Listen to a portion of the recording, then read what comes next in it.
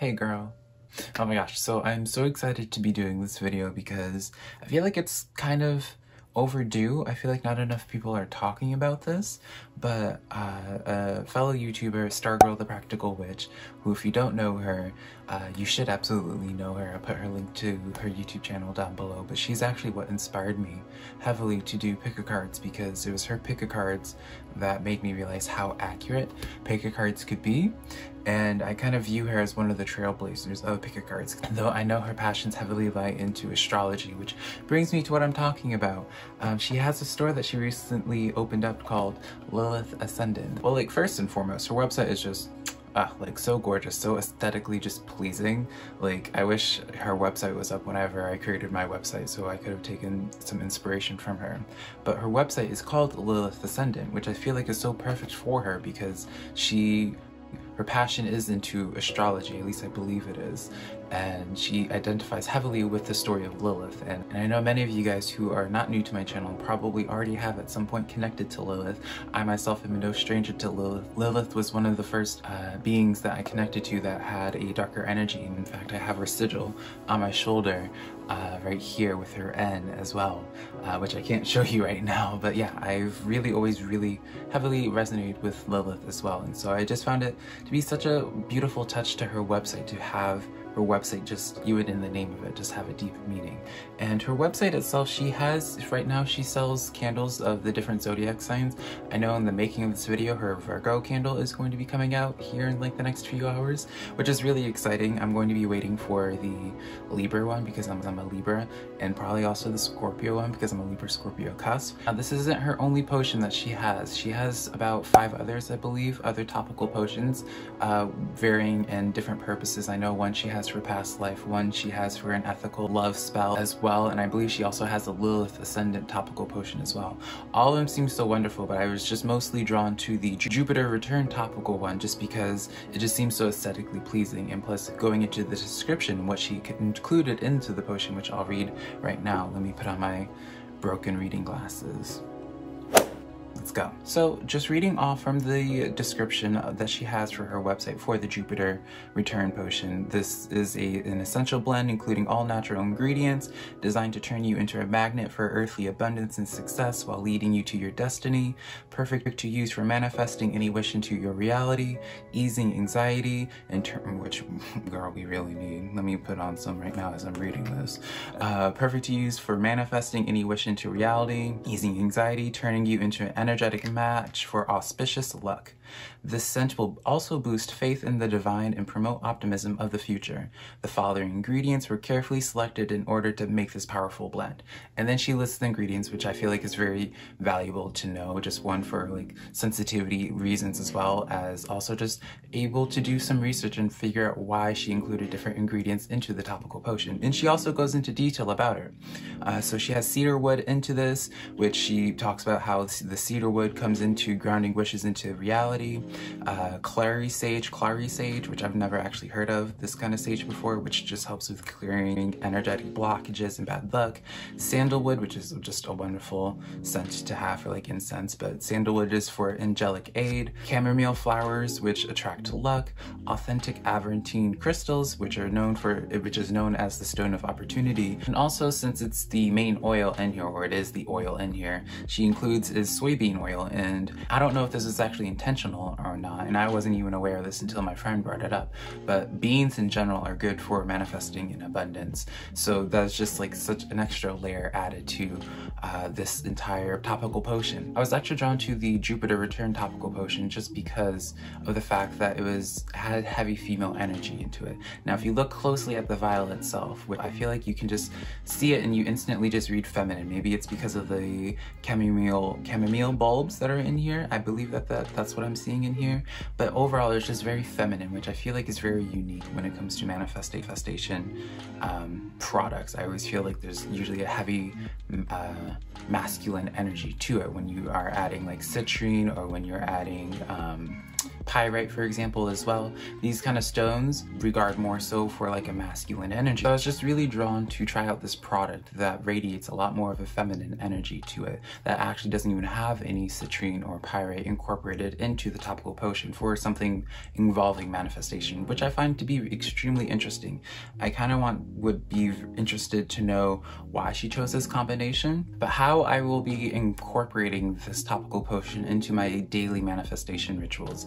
I will probably, as she suggests to roll it on your wrist, one of your wrists, and to get some of the product on, and then you rub your wrists together. And that is when you're going to be able to get the scent to it.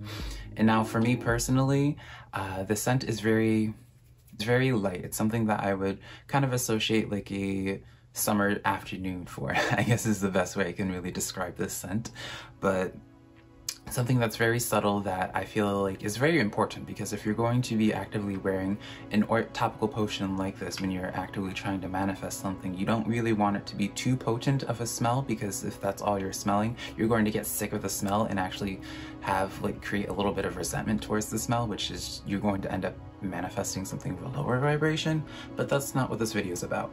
Now for me personally, I'm going to be incorporating this and just having that on my wrists and probably on the sides of my neck as well. I may also, through talking to one of my other friends as well, again, who mentioned the soybean oil, he also brought up the potential for hematite, for incorporating it in some way. And so I may just use one of my hematite bracelets while on the wrist that I rubbed the oil on, because hematite is also similar to what cedar wood does also, which helps ground energies into the physical. And so I will probably be incorporating a hematite bracelet while I'm wearing this oil, while also incorporating these suggestions that she has in some of her manifestation videos, which again I'm going to be linking down below, her 30-day manifestation ritual that is revolving around the moon cycle. I actually felt really drawn to incorporate this technique, especially with this oil, because as some of you guys have known through my picker cards recently, Archangel Michael has been really popping up for me. And whenever in that video, which was months ago that she did this, while she was writing out the example in her letter for the 30 days of manifestation and just going through the whole moon process ritual, the example she was using, she wrote out Archangel Michael. So I was just like, okay, universe, I'll take that as a breadcrumb. I'll take this as a sign to actively try this out and see my results with it. And so now my own thoughts on this topical potion. Well, again, obviously I can't really talk about the results of this potion quite yet, just because I haven't had the ample opportunity and to give this topical potion enough time to really help me manifest whatever it is I'm trying to actively manifest in my life.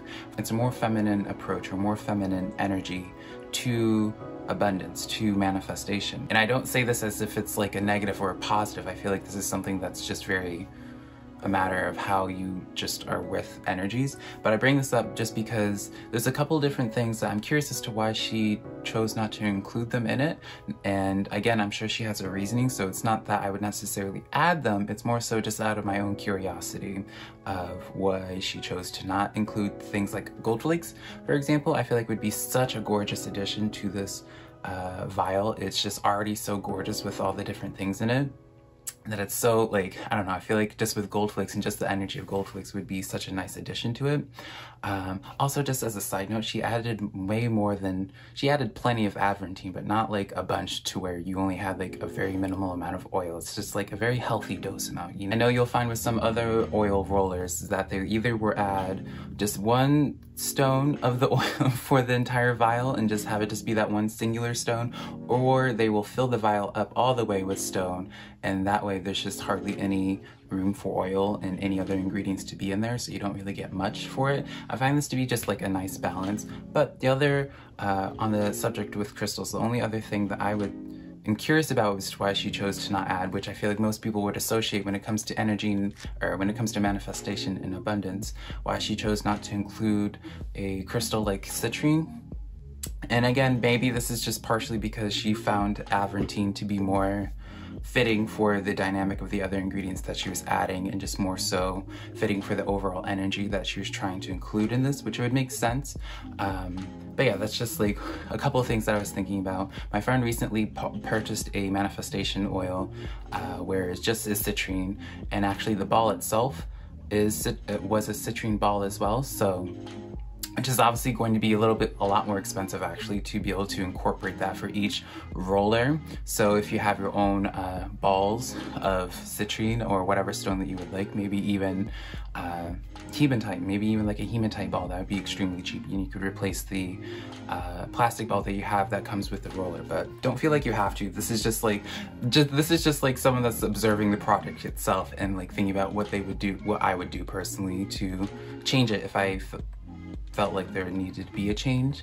But overall, I'm really excited to be trying out this product. And again, I am going to definitely be doing a updated video later on after I do my manifestation rituals for a full moon cycle with this topical potion. I'm going to be including it in my everyday as much as I can, for sure, and I'm going to be documenting it and just let you guys know the results of it. But yeah, absolutely, please guys, if you don't already know who Stargirl the Practical Witch, please check her out. I'll link her store down below because I truly feel like her store has not gotten the hype that it deserves.